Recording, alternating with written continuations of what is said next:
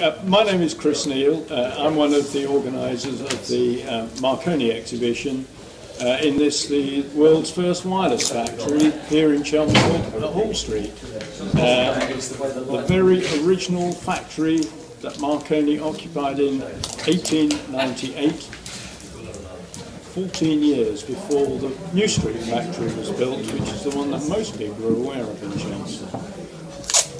It gives me great pleasure to introduce Stephen Forte, giving his time here this afternoon to tell us a little bit about his experiences in the Marconi company. 1955 to 1970, 15 years. It's a great time in Boston. I really enjoyed it. So tell me then, what actually brought you to the Marconi company in the first place? Because were you from Chelmsford? No, it was my first job out of university, and I was recruited by Marconi's. I was finishing my PhD at Leeds University, and I applied for various jobs, and the Marconi one appealed to me, and I came here. And I've been here, I've been living here ever since. I've changed jobs, but I've been living here ever since. And what was your PhD in? Electronics. It was the subject of my thesis. It's a bit meaningless to me now. Network synthesis, all very mathematical. I look at it now and I can't understand the word, although I wrote it. That was a long time ago.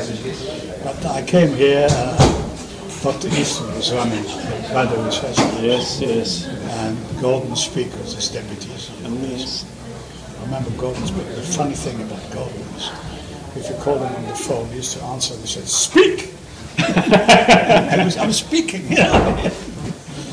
And it was a great time. I worked in what's it called? Microwave communications with Wilbur Wright, John Sutherland, who became the manager. Yes, he did. Yes. Of radar division. He was just my immediate boss. And we had a great time. We did all sorts of things. We were working with radar. We didn't actually work on radar, but we did the transferring all the radar data from where it was picked up by the radar antennas to remote points.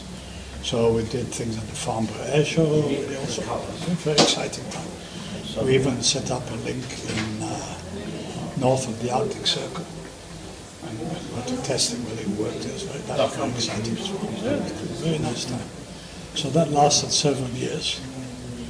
And then, of course, when you were doing this, this is really pre-computers as we now know them, wasn't it? Oh, yeah. So all of the signal processing and so on you were doing. Well, tell me, how were you doing the signal processing in those days? Well, digital processing was becoming available. And in fact, when I moved from that job into the microelectronics, which was becoming the thing, and the company decided, Eastwood decided it was an important subject, and Marconi should be involved in it. So we set up two things. There was a semiconductor lab, from Dr. Mm-hmm. And I set up a microelectronics application lab to see what we could do using these things. And one of the things we made was a little aeronautical piece of aeronautical equipment for Marconi Aeronautics. And it brought us into the limelight. We gave papers on it, and I even gave a lecture on it at a later conference in Washington. I think, and this goes to prove, at that time, I mean, this was cutting-edge stuff. Oh, yeah, absolutely. This is, we were up there with anybody else in the world. It was everybody, the Marconi company's opportunity to grab the slice of that market. Yeah. Well, if you remember, you may have heard the Myriad computer. Certainly, yes. That was made with some chips that we made. Yes. And it was the first. My sister was a program on the Myriad computer, and that Myriad computer was used on a lot of the radar systems for signal processing. Absolutely. That was the main processor. And that was part of the thing that we built. Nobody remembers it. It started in Marconi. So it's unbelievable to me that all that is gone. Yes. So that was great. And, the only problem with Marconi, it's a great family company. There's an enormous loyalty. A lot of people one day. Excuse me.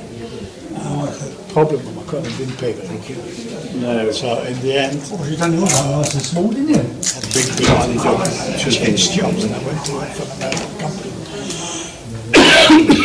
But it took me a long time to my Marconi. It was in the blood. Yes. 15 years, it's a long time. That's right. And I think as being a Marconi engineer or somebody in the Marconi company was a massive qualification for getting a job somewhere else. I mean, Marconi people would have been welcomed anywhere in the world. And it wasn't difficult to pay them more than Marconi's paid them, was it? No. Everywhere I went, all the different companies, there was always somebody who'd been at Marconi. Yes. Either whether they were customers making equipment or people in the same business. It was the birthplace of electronics. And it spawned a lot of people. And it's a great shame that it's no longer I mean, when you look back, I mean, we're running a film here that was made in 1970 in New Street, and you can see the amazing breadth of businesses that Marconi was in at that time. And as you said, included microelectronics. And many people now probably don't remember that Marconi was in microelectronics right at the beginning. And indeed, as you say, it started off with development work going on at Baddow, ultimately then moving across to Whittam. And you can probably tell us a little bit about that story. Well, I remember the first chip that we made. We were so proud of it. And it was 8-bit shift register. 8 bits. Now what we're talking today about terabytes. Yes. We were so proud of that. It was a great advance. And obviously somebody decided to invest a bit more money and we set up this factory. A great factory in Whittam. We moved to Whittam, brand new factory, a beautiful factory. And we started manufacturing products there. We went to Whittam, made chips for the Marconi company, one of the biggest stores, the aeronautical division. And then also we made chips for all sorts of funny things. Talking Really? It's called. I mean, there was things that you never have thought it was possible because you could make it small and use no power, so you could put these chips into all sorts of small. The other thing I remember about Whittam is that across the street from our factory, a factory that made fruit flavorings, totally artificial fruit flavoring, all chemical. And you could smell it in our factory. Yes. And if the flavor of the week was strawberry or different. And one of them affected the yield in our products. I can't remember which. Whatever the chemicals was, we had to actually stop. Yeah. High-tech stuff. Subsequent to the electronics business being there, EEV took over that very same factory and made TWTs in that building. And there was always a concern about the cathodes in vacuum tubes easily being damaged by contaminants. So we had exactly that same worry about the strawberries or whatever it was. So getting a strawberry flavoured cathode was never going to work quite so well. Talking about TWTs, it takes me right back to my days in Baddow because there was early uses of pure TWTs. Yes. In the microwave links. So I remember going up to a big tower in Baddow, setting up repeaters on there, and we did a link all the way off the East Coast, across all the railway stations, connecting all the railway stations on the East Coast. And I was using the TWTs. In fact, he asked me this picture, I found a picture of me with one of my colleagues with a rack with some of it.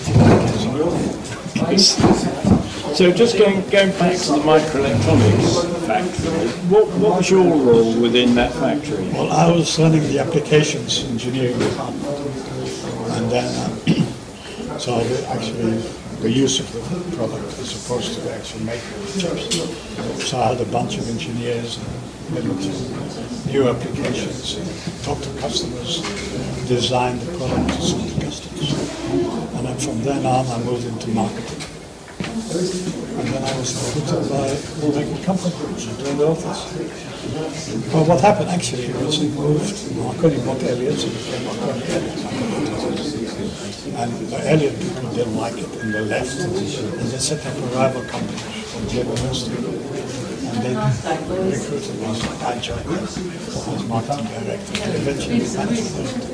And moved on from there. So this was so you were then based, as you say, in Glenrothes.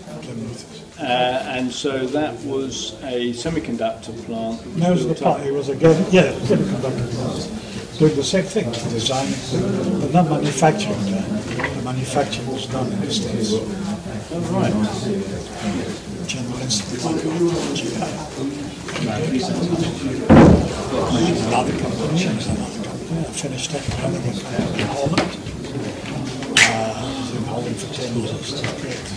It's interesting because I had engineering teams working for me in Badder, in Britain, in Glenrothes, in Germany, in Holland. And I've got to say that in my Dutch friends here, the best by far were the Dutch. They were the most professional, the most careful, great engineers. So subsequent to you working in Marconi's, in the various companies that you subsequently worked for, ran, did you actually then do business with Marconi? Indeed, yes. I remember going back to Marconi Badder to do business. Going back in there, and they hadn't changed. They were the same colour, the green and cream walls. The only difference was I was allowed to park as a visitor. So it was different. And I remember seeing one of my colleagues started with me the same day. And he was still working on the same desk, in the same office. And 20, it's incredible. Things don't change much now. But it was a great place. Well, the Badder Lab did all sorts of very clever things. Antennas, radar, of course. Dr. Eastwood, who was he was fascinated by birds. And he made use of the fact that we had all this radar equipment on Bushy Hill. And us, the junior ducks, had to go spend the night tracking these damn birds, flocks of starlings, all this remuneration of stuff. He was the first guy to notice that. Yes, yes. He actually got his FRS based on it. Yes. Well, I can remember as a youngster, because as we've spoken about earlier, my father was Marconi radar and worked for Eric Eastwood. And I remember, I don't know whether you would have been there at that time, but Eric Eastwood did a talk at the Chelmsford Civic Theatre. Absolutely, I still remember it to this day. And of course, part of that talk included all the radar imagery that they'd taken of the birds from Bushy Hill. But it's probably worth you talking about Bushy Hill, because in the various people we've talked to in this exhibition and their own experiences at Marconi, I actually don't think we've had anybody talking about Bushy. So did you go and visit Bushy? Did you do anything at Bushy yourself? Well, no, we just went and spent, we had set up equipment there, and we were working on behalf of Eric Eastwood, tracking these birds, and coming home. I remember one interesting thing, coming home on the phone, very tired, and I fell asleep driving those back roads. The next thing I knew, I'd gone into a ditch, out of the ditch, into this wire fence, into this field. So I got out, pulled the rest of the fence down, drove into the field, and came out of the gate. Much the same thing as the farmers. See a car coming out of their gate. Did a lot of damage to my car. That was part of the experience. Yes. I have an early memory of Bushy Hill because as a small child, and my father would go up and want to go and tinker with one of the radar sets at the top of the hill on a Saturday, and I'd be sat in the car he went up there just to check that the tests were going fine or something like that. So I was actually quite young the first time I went up to Bushy Hill. Yeah, I wasn't there. But, your father was my age? So. My father was born in 1920. Oh no, he's older. So he's older. I was born in 71. Yeah. So yes. If I remember, you know, when you said Neil, Yes. I remember better immediately. So then I remember Bruce Lee. Yeah. So which other bit? So Baddow and Whittam were really your two main places. Well, I worked a bit of Rittle, you know, because. Oh, yeah, tell us about Rittle, because obviously part of the theme here, as you'll know, is that we're doing this jointly with BBC Essex, and of course BBC Essex are celebrating their 30th anniversary. But of course, what we want to talk about as well is the very early days of broadcasting. Then Nellie Melba in New Street, but then subsequently, of course, well, Nellie Melba did her piece at New Street. No. Yes, she did.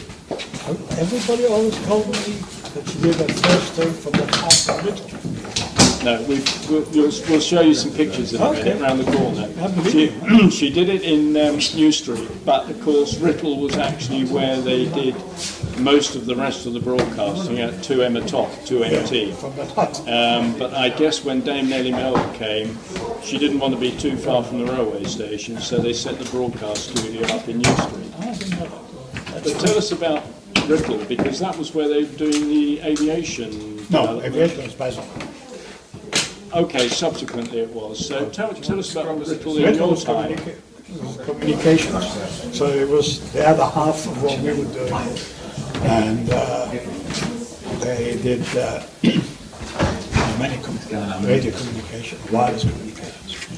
And of course we were heavily into microelectronics. So going into C-band, X-band stuff, like waveguides.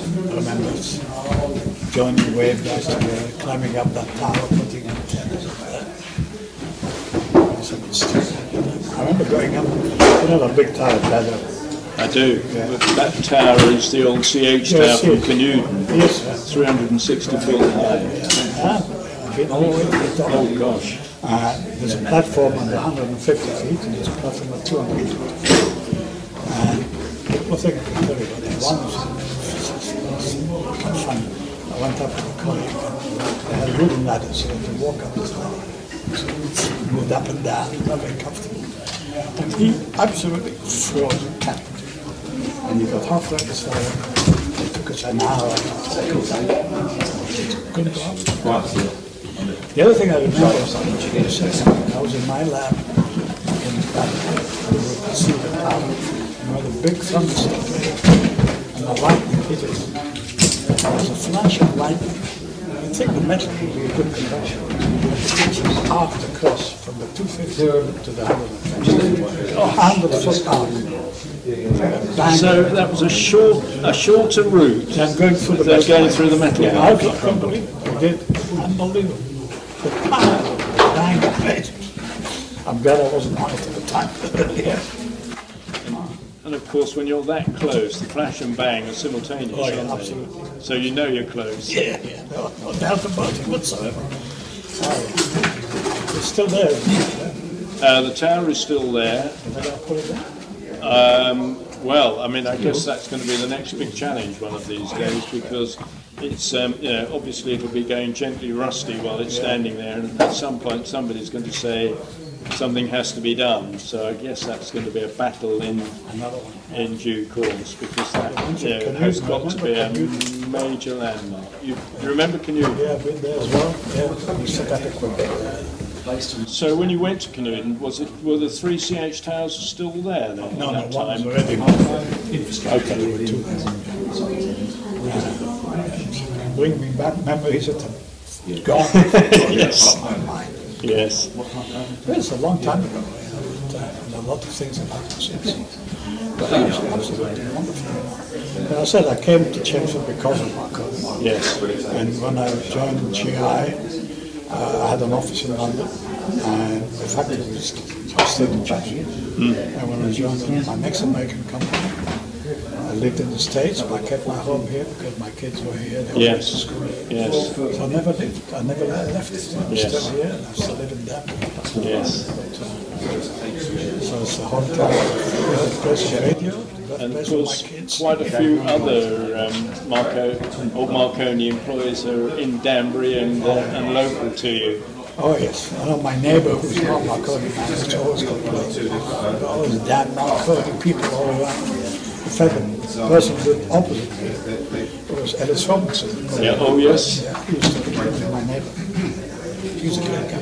Yeah, Ellis Robinson, I remember again because my father worked with Ellis Robinson. Was the first person I'd ever met who actually installed a heat pump Yes. to a ground source heat pump in his garden with all the pipe work under his back lawn, which was great for the year 1 and 2. But by year 3 he had permafrost, and then it opened up big voids around it, and the whole thing was useless. But I also remember you could see the coils on top of his garage going white. Yes. You know, when the froze. Yeah, the permafrost. The other thing I remember about Ellis Robinson is he cut his lawn with little lawnmower, his long shorts with a gold cigarette. Yes, yes. He was very posh and dry, cutting his lawn. Oh yeah, a lot of characters in there. And other ones that were in Baddow. I mean, you were telling me you knew Mike Mandel. You know Mike Mandel. I mean, I knew him as MD of EV, of course, but you knew him in the days when he was at Whittam. Well, before that, I knew him because he was my neighbour when I lived on the Marconi estate in Great Baddow. Oh, yes, yes. He lived across the street from me. Talk about the Marconi estate again. I mean, that's a major institution back in the 50s, wasn't it? And presumably was that on offer to you when you were recruited by Marconi? No, because when I first came down here, I actually lived in Haybridge on the farm. I had a flat there. And then John Sutherland sort of lived in a Marconi house. He bought his own house and he arranged for me to take over from him. So that was all boys network. Is that generally then how it works by that time? Well, no, you applied for it, and there was a long waiting list. And I had one of them. There were several classes. He had a nice big one, and he had a nice big one. I had a nice big one, beautiful big one. 90 doses of it. I remember that was yesterday. I don't know what's happening today. No, I don't. Another person that I remember that was there was Colin Latham. He was on the Marconi estate. Yes, and another of my colleagues, Pat Sargent, used to be here. Yes. So I mean, that was quite a community, wasn't it? Outside of Marconi and EV. Yes. Because Mike Mandel was at the EV there. Right. So the EV people as well as Marconi. I'll tell you another thing about EV, I remember, because Mr. Young. Oh yes, Jim Young, yes. Became the chairman of Marconi Microelectronics, as it's called. And he's a very different guy. And I remember going to talk to him when I was I was running the MOS department as opposed to the bipolar department. And I used to go and ask him. He had 3 answers to any questions you had. One of them was, I've heard it all before. The other one was, it's exactly the same you choose. And I also remember his finance, I can't remember his name, his finance director, who came to see us at Whittam before Mr. Young arrived. Apparently Mr. Young hated suede shoes. And one of my colleagues, our finance guy, wasn't there. We looked at him, he was at the car park. And Mr. Young's finance guy said, oh, he's changing his shoes. And I said, what do you mean? So he told us about the suede shoes. So of course, the following week, everybody in Whittam came in suede shoes. Incredible. But the other thing I remember, we had this lovely canteen, the management dining room. Are we talking about Waterhouse Lane? Waterhouse You're Lane. talking about the No, Thai Waterhouse Barn. Lane. Waterhouse, yeah. And Mr. Young used to come there, and everybody stood until he sat down, one of the sherry, and he carved. It was an incredible place. That you're talking about my early days in EEV. EEV. You weren't allowed in there. Well, my first time I went in there was, did you know Bob Coulson? Oh yeah, I remember Bob Coulson very well. Well, Bob Coulson became the MD Yes, I of see, EEV, and I was a young engineer in EEV, and I one day got a phone call from Bob Coulson's secretary, and I was told, you've been invited to join Mr. Coulson for lunch today. So there I was. I went into the Tide, but well, I'm not sure whether Bob Coulson had a problem with suede shoes. I don't know whether. No, it was not a problem. And so that's what I did. There I am, a young engineer, and Did he do the carving as well? this is the question. This is the point. Part of the initiation in those days into management was that you had to go to the top table. We had some other visitors there, and your job was to carve the joint. So my job was to carve the joint. So the first test that I had was, could I carve a joint of beef? Did you pass? I did. Well, in my days it was Mr. Young. Nobody else was allowed here. Did you have sherry as well before? Well, in those days, yes, there was sherry and there was a barrel of beer and so on. I mean, it's quite unbelievable now when you think back. But there we are. That was how it was in those days. Things have changed. I don't think for the better. No. I mean, in those days, and I think it was just the same in Marconi if you were in New Street, I think there were probably 4 layers of dining arrangements. You had the very, very discreet director's dining room, you then had senior management, then you had a waitress service, and then you had a self-service, and that's what we had in Waterhouse. So, as I say, I suspect it was just the same in New Street. Not sure about Maddow, though. No, Maddow had 2. I'll tell you another memory I have now. Just get back to it. I decided to leave because I was having trouble with my boss, and I got called up by Lord Telford to his office, and he actually asked me to stay. At that time, I was in a large job. I quit, resigned, and accepted another job. And I was in a big personal problem because my wife had just left me, and I was left with 2 kids, no wife. I had to move to a new town. I didn't know how I was going to cope. And Telford actually asked me to stay. If he'd known, I would have begged him to take me back. But he asked me to stay, he even gave me a raise. Yes. It's incredible. So these things happen. He was a charmer. I don't think I ever met Bob Telford, but obviously know him by name. Another thing, when I left the second time, I really left, and Mr. Young called me to his office and told me he was sorry to see me go and wished me luck, and he told me that my pension kept open for me for 2 years in case I decided to come. Yeah, nobody could imagine anybody wanting to leave. No, that's the point. They didn't really have a way of handling No, they couldn't. And Dr. Thompson, who was the... Oh, yes. And I remember him, he called me to his office and I left. And we discussed this, I was leaving, and I had 3 months notice of it. And I said, you can't go and work with him. I remember him running I'm not going to steal him. You're not allowed in the factory.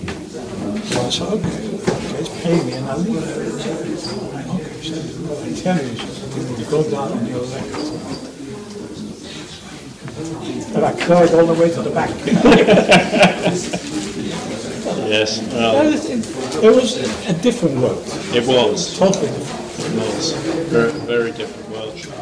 when we were setting up this exhibition, people said, "Oh, we ought to go and get all the old Marconi employees to make a big contribution to acquiring this Hall Street building."